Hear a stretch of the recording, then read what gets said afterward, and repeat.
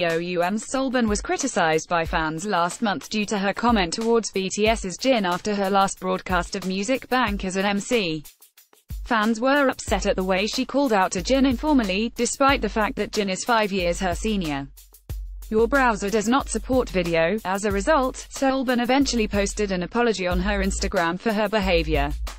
I am so happy to be a Music Bank MC for a year and a half. I want to express my sincere gratitude to those who have helped me out and have given me so much love. Thank you very much. I would like to apologize to everyone who was hurt and inconvenienced by my ill behavior during the live broadcast that took place after the last broadcast. Sorry, I will try to show you a more mature look in the future. Thank you. Solbin ad choices advertising in red invented by Teeds. Solbin has since been inactive on Instagram and fans have been claiming that it was due to all the hate she was receiving through the internet.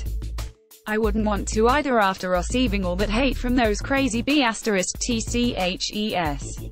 I feel so bad for Solbin. It wasn't even that big of a deal and she had to take all that criticism.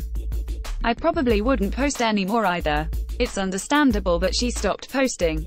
It wasn't even her fault and she was highly criticized for it. She's probably already hurt, but I hope she's able to overcome it. I wish the male idol fans would stop terrorizing Instagram. It's totally understandable since those crazy b*TCHES went on a rampage through her SNS and all.